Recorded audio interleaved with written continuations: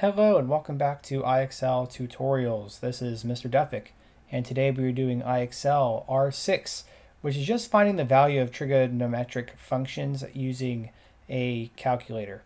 So what you might have on hand is either a scientific or graphing calculator, and depending on which one you might have different functionalities.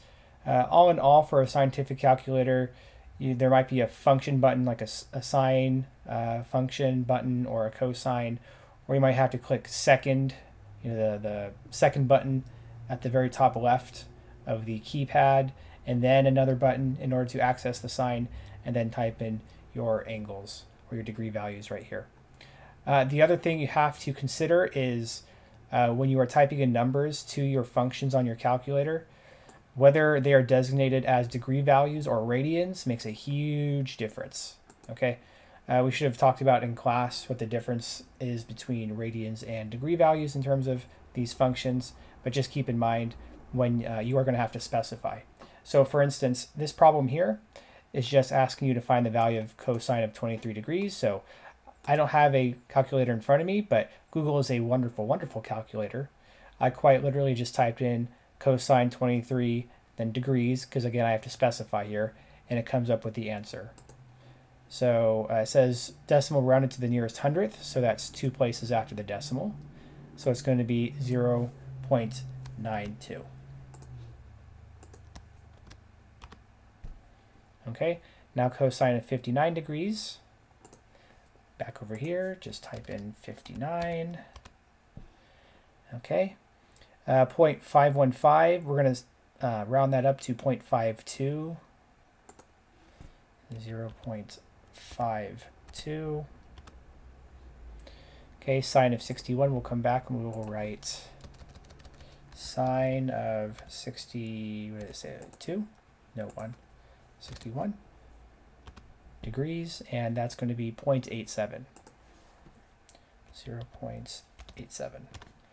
Okay, so you get the idea. This is just practice on coming up with these numbers from your calculator, okay, instead of using the other methods we've been using before. This one is tangent of 27, so tan 27 degrees. That's going to be 0.51, so 0.51, and that works. Okay, so I'm going to jump and see if there's anything different here. There's a good chance we're not going to see too much. Still degrees, and now it's asking for all three of them. Oh, now we do secant of 44 degrees. So remember, secant is inversely related to cosine. So secant of 44 degrees is just 1 over cosine of 44 degrees. But I don't think that matters.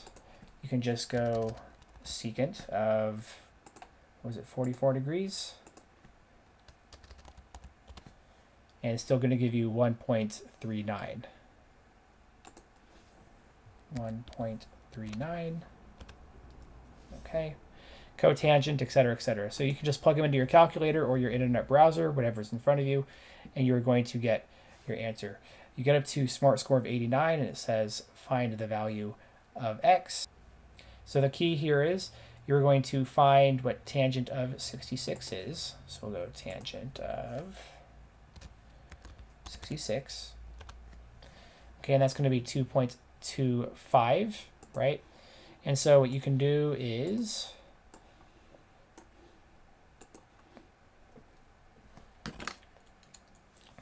what you say is 2.25, and that's going to be tangent of 66.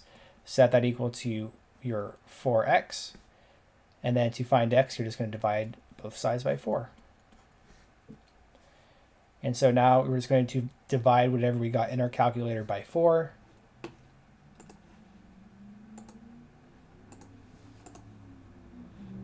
So then divide, oh, we can just go here, divided by 4.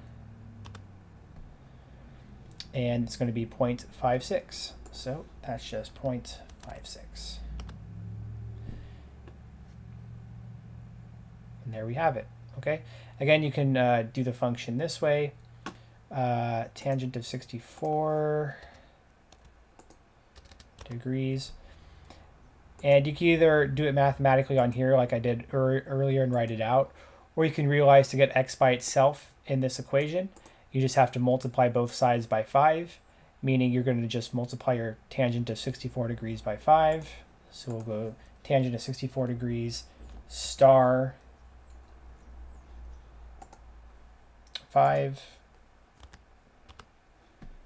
And that's going to be 10.25. 10.25. Okay, so that's where I'm going to stop the video. Stay safe, study hard, remember to use your resources, and I will catch you later for the next IXL tutorial video. Goodbye.